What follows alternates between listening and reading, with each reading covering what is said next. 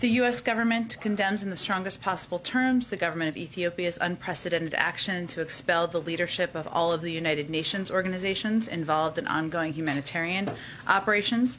We agree with UN leaders. This is a stain on our collective conscience, and it must stop.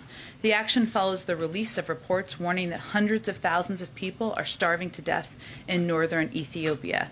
We're deeply concerned that this action continues a pattern by the Ethiopian government of obstructing the delivery of food, medicine, and other life-saving supplies to those most in need. We call on the UN Security Council and members of the international community to take urgent action to make clear to the government of Ethiopia that impeding humanitarian operations and depriving your own citizens of the basic means of survival is unacceptable.